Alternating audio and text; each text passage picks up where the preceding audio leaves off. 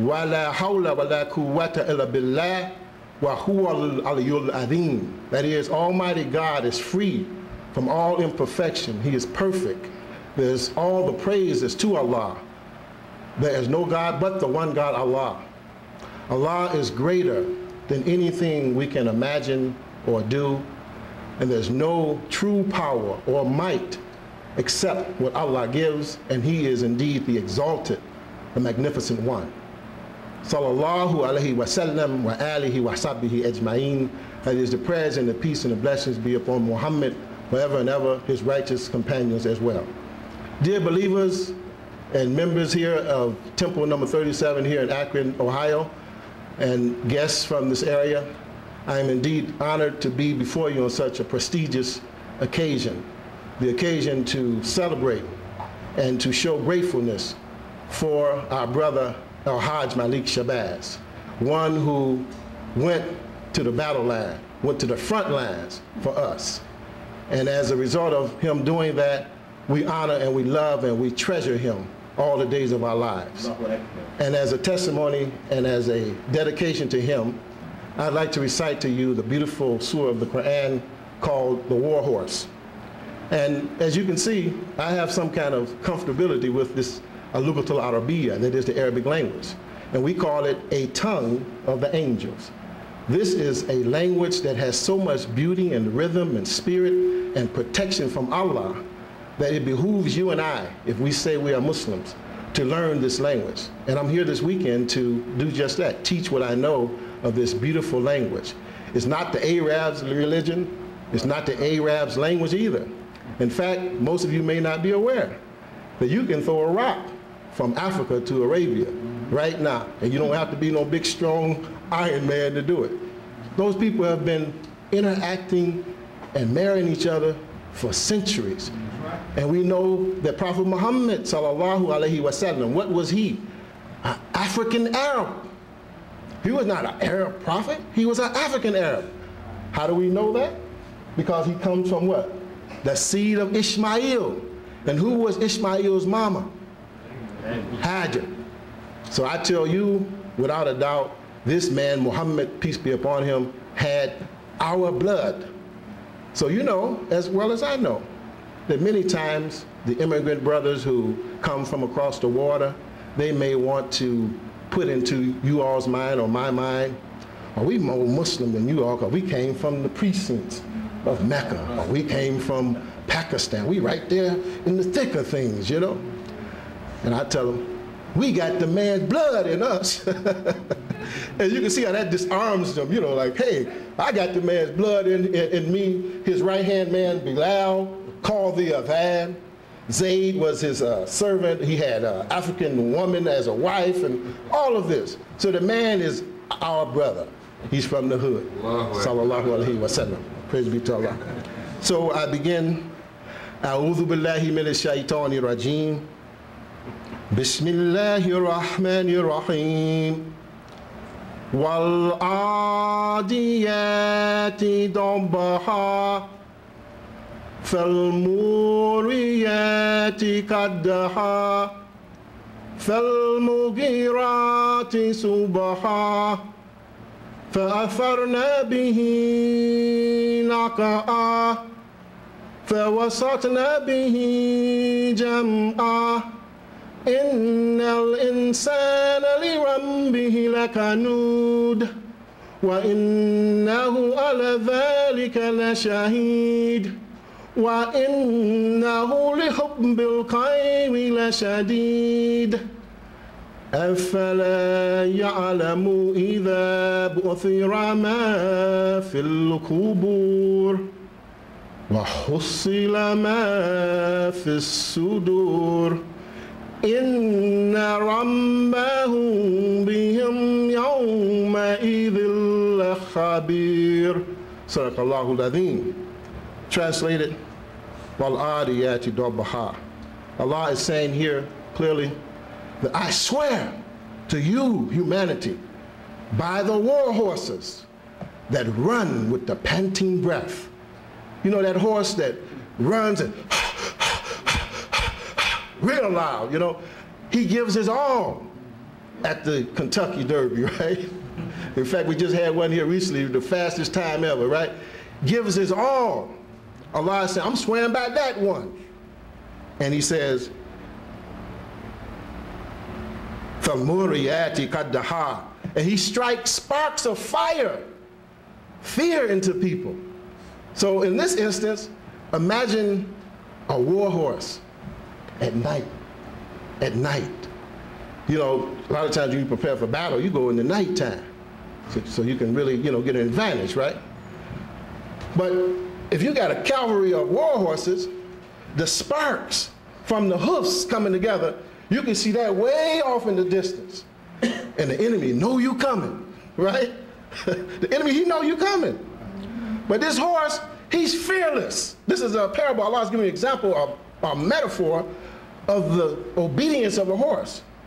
The horse, he doesn't care if you got a wicked person on him or a righteous person on him. He goes into the midst of the foe, it says here. He strikes sparks of fire with his fire coming from the hoofs, and then it says, and then when the day comes, he what? فَالْمُغِيرَاتِ صُبْحًا. And he pushed home the charge in the morning. He's still coming, he haven't rested. And wasn't our brother Malcolm like that? This man was devoted to the upliftment of this African American here in the hills of North America, as Elijah Muhammad has said.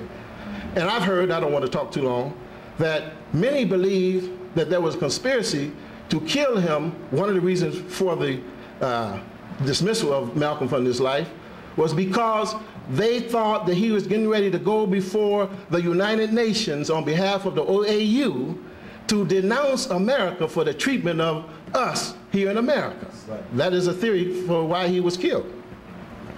So getting back to this horse that we're dedicating to our brother, and it says, فَأَثَرْنَا بِهِ نَقَعًا.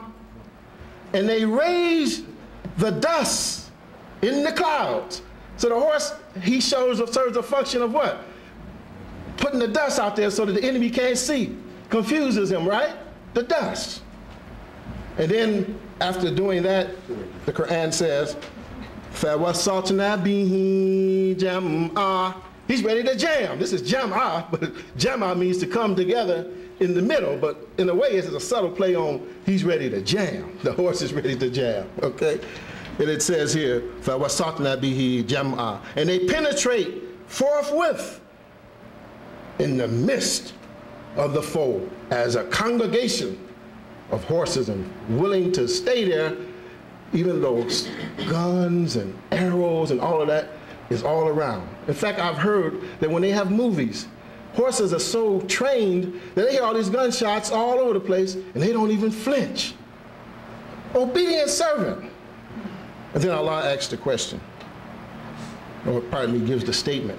After giving you this beautiful parable of this horse, he says, إِنَّ الْإِنسَانَ لِرَبِّهِ لَكَنُودٌ. Truly the human family is to his Lord ungrateful. So the parable is clearly showing you, look how I gave you this horse, man. He your slave. He'll run himself to death. Do you know the horses will run themselves to death? If you keep beating him, he will give his whole life, his spirit, his soul, to do what you want him to do. So Allah is saying, truly the humanity is ungrateful to his Lord. And then it says, وَإِنَّهُ عَلَى ذَلِكَ لَشَهِيدٌ. And to that fact, the human being bears witness to his deeds. Look at what Malcolm did.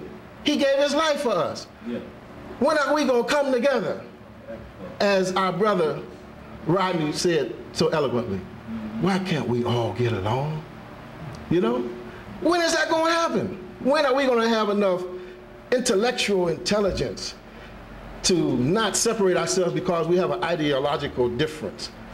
I'm willing to die for this religion. You're willing to die for this religion.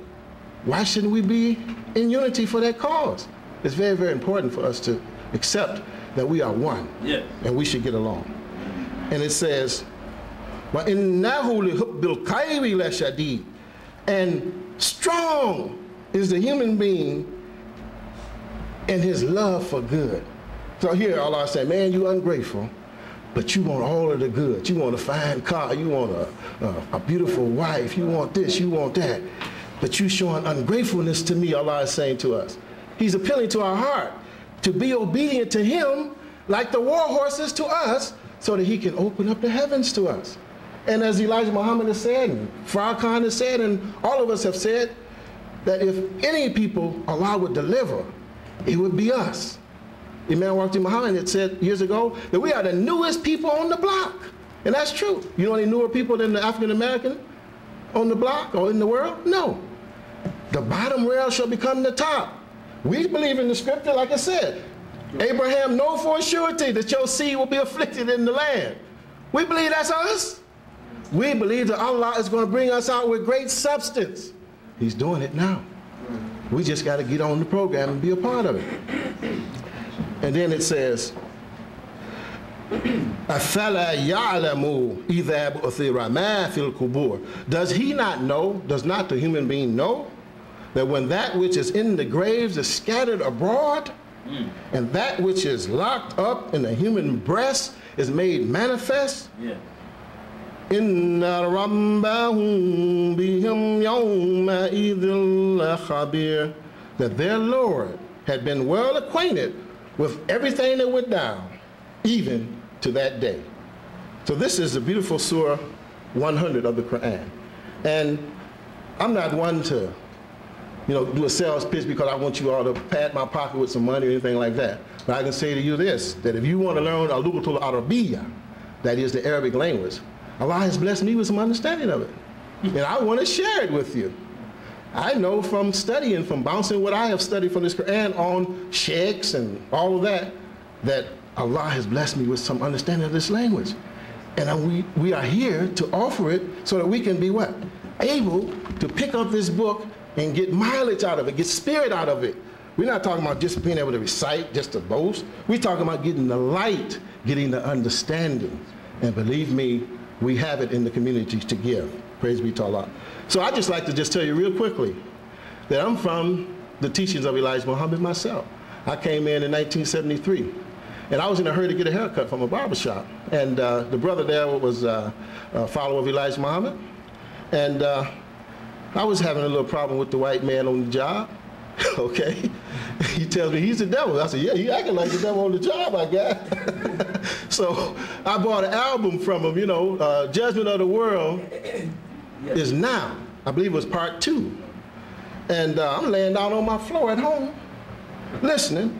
And Elijah Muhammad says, and they have found many nations under the sands of Arabia. They dig and dig. I said, what is this man talking about? He can't even say dig. He said, dig and dig. This is our brother Elijah, may Allah grant him paradise. They dig and dig. I'm laughing, And then shortly thereafter, he said, well, look here. If a man don't treat you right, how is he going to teach you right? And you know that woke me up. So how could I say I don't love Elijah Muhammad? That got me to say, well, hey, I know this devil ain't treating me right. He's sick and dog